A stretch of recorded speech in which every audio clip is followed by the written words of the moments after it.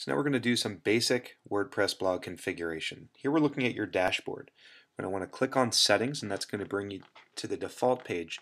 Now, if you don't want the title of your blog to be the name of your blog, you can change it. You can change it to anything you want. You don't have to change it at all. The same goes for this tagline, which may or may not show up in your blog depending on your theme.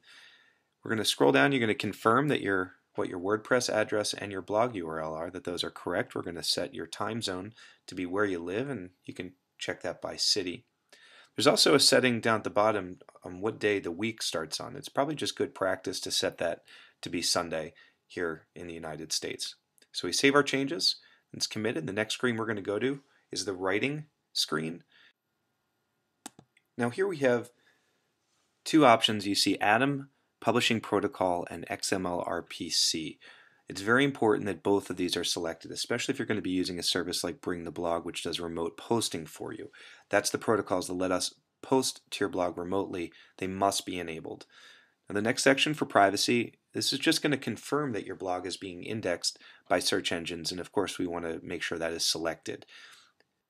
Now this last page is permalink settings, and what this is going to do is set up the exact URL at which every blog post will be written.